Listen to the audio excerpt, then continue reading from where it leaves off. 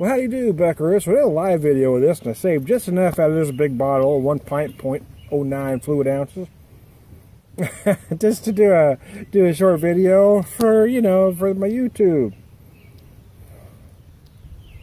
6.7%, 30 IBUs. Oh gosh, I had the hops for the other one. Hersbrucker, Liberty, and Aramis, I believe, are the hops. It uses pale ale, 6-row. Corn and oats as Urban Chestnut Urban King, a collaboration with Sun King Brewery. It took me half the video to realize that's what I was doing. Anyways, extra cream lager, a collaboration of Urban Chestnut and Sun King. Here I am at the tail end of it, so I know what I'm going to get. The aromas are very nice. You do feel a lot of that malt. You feel some herbal hop notes. It's put together very well. It's very enjoyable. I've only had one beer from Sun King, but that experience was very pleasant. I haven't had anything bad from them, I'll just say. I had one really damn fine IPA, that I'll tell you. I think it was, what was it, Osiris maybe? Osiris IPA or something? It was a pale ale. Who can remember now? That was 4 years ago after 3 years ago.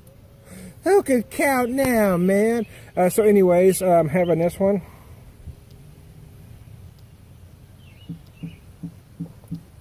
Actually, I got this really cold, and I tried to start the video up while it was cold, but I kept having technical difficulties.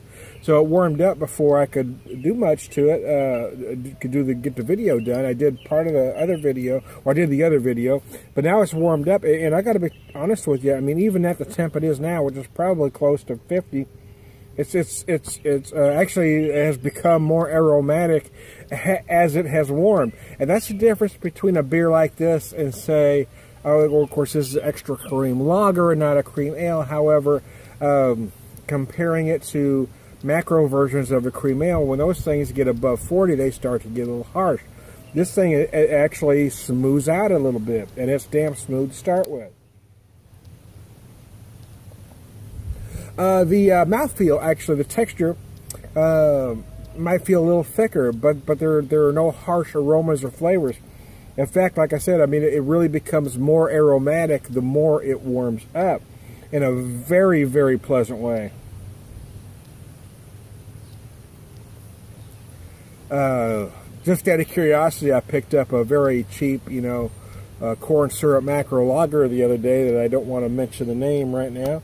Oh yeah, what the hell, I will mention. It was the Ice House 6.9%. That thing was brutal. I mean, once it got, once it got above 34 degrees, it was harsh, man.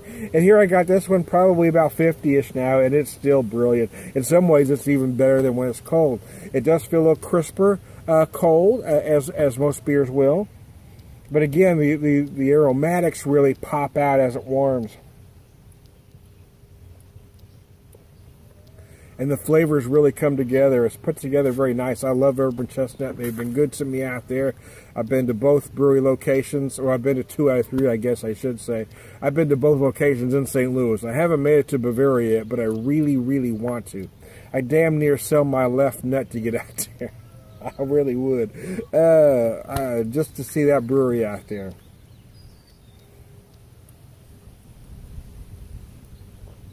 So there you go. If you can ever find this in your neck of the woods, you should pick it up. This was part of a mix pack. Again, I didn't realize when I first started the live video that all 4 beers are a collaboration with another brewery. So there you go. Hey, I am kind of beer whisperer, prolific beer drinker, BeerVangelist, Purveyor of Wisdom, and all-around good guy.